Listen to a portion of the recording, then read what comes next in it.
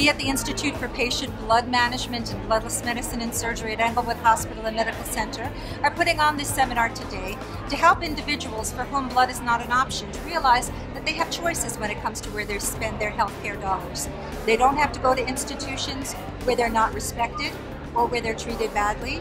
They can come to Englewood, have their wishes respected, and at the same time get state-of-the-art medical care. Our theme, as you can see today, is paying attention, making wise choices in healthcare. Events like this really benefit the hospital because what we've learned over the years is that patients really don't have the information they need to make smart decisions. They really need education. So at an event like this, the people that come who may not be patients today, but unfortunately might be in the future, really get the education they need to make the wisest decisions to take care of their health care, but also health care that respects their feelings about blood.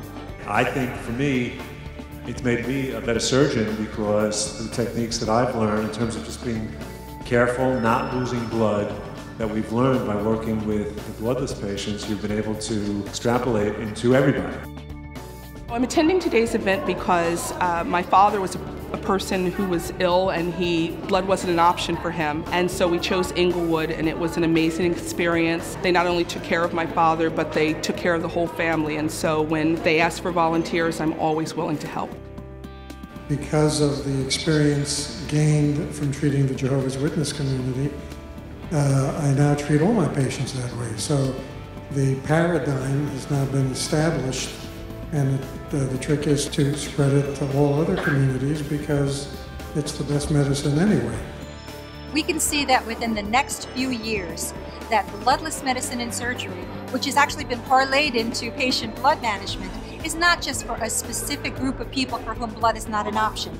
I think treating many of the members of your community has made me a better doctor, because when you have a sick patient who's a bloodless patient, you need to be very meticulous, you need to be very careful, you need to collaborate with your colleagues, because there's no room for error.